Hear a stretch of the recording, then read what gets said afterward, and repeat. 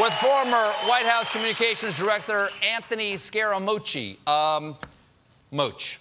David Duke was at this rally in Charlottesville. He said that they want to fulfill the promises of Donald Trump. That is why they, the Klan, voted for Donald Trump. Are there elements of white supremacy within the White House right now?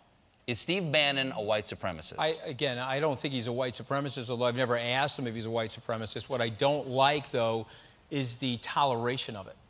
It's something that should be completely and totally intolerated. And so, so for me, you have to understand, most people in this audience, and perhaps your family, and definitely my family, has experienced some level of discrimination. And so I find it disgusting and reprehensible, and I will renounce it every living day of my life. Do you feel burned by your experience at the White House? You were there for 10 days. You're extremely loyal to the president, even to this point, like you know, were shown the door, as it were. Do you feel burned or backstabbed? Not at all. Really? Well, let me put it this way.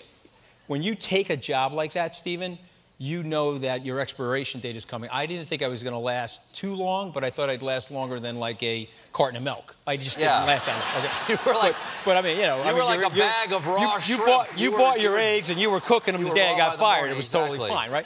Okay. My point is that you take that job recognizing that you're serving at the behest and the duty of the President of the United States, and if he doesn't want you there anymore, then you got to respectfully leave, and you got to leave with honor. I made a lot of mistakes. I've tried to own up to those mistakes. But let me tell you something, okay? And you know this, okay? You can just feel it from me. I'm an honest person. Wait a second. Don't use me as a character witness for you. Okay. I don't know. I won't use you. I met you like 5 minutes ago. What are you talking about? Yeah, the mooch. I'll sign a loan for him. What are you talking about? Hey, I'm always good on loans. I'm like the Lannisters that way. I'm Arya Stark with the comedy writers. But I'm like the Lannisters the other way. The mooch always pays his debt. Is that what you're saying? I try to be... People that know me know that I'm a straight-up person. What would you do differently if you could go back?